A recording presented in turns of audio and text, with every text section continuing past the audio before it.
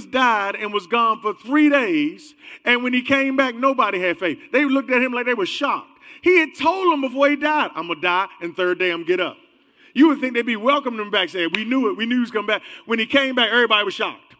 He says, how can I leave y'all, and in 3 days you have no faith? What are y'all going to do when I go to heaven and I don't come back for 2,000 years? Will there be any faith when I return? And he says, the one thing you hold on to in difficult times is you got to pray. And let me bring this up to now. See, I'm preaching to somebody today, and you need to know something. The situation you're in, you really only have two options. Either you're going to pray or you're going to quit. If you don't pray, you're going to give up. How many people understand you could be in something so hard that if you don't get some help, you're going to give up? I'm going to throw in the towel. And God sent me here to tell you today that the solution is not, watch this, your prayers are not necessarily going to change the situation. Not necessarily, not right away. Your prayers give you the strength and the oomph to walk through it another day. What prayer is a sustaining gift.